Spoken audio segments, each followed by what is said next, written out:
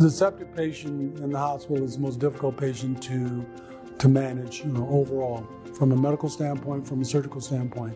The key to managing them is identifying the source. From a medical standpoint, if it's pneumonia, urosepsis, and so forth, it can be much more difficult to manage those because you're reliant on antibiotics and fluid therapy and so forth. But from a surgical standpoint, we can quickly make those patients a lot better by operating on the source, controlling that source, and then getting them back to health in a much quicker manner. Certainly with a patient that's septic that also has an open abdomen, you have a lot of factors involved. You're resuscitating that patient because of their septic state, which causes swelling to the bowel. It makes it more difficult to get fascial closure eventually.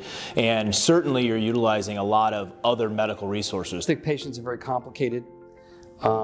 They have not only the open abdomen to manage, but they have systemic effects that come from the sepsis in their abdomen: renal failure, respiratory failure, liver failure, altered mental status.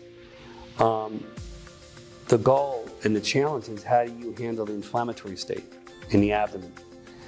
And that's where the challenge is, because that's going to be the engine that's driving all the other problems that they have. So again, it becomes very complex.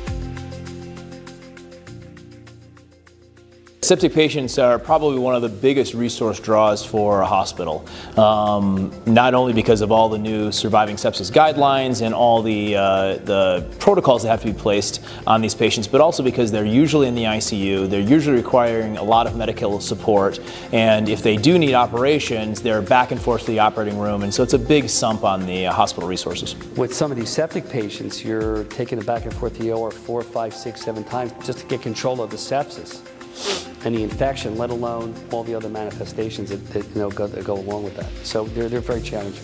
It's a big burden on the system to have to stay in the ICU, to stay on the ventilator, to stay on medicines to control an infection that you may or may not have identified the source from. So I think it's a real drain on the system, it's a drain on the families, especially when you continue to treat, and they don't seem to be getting better.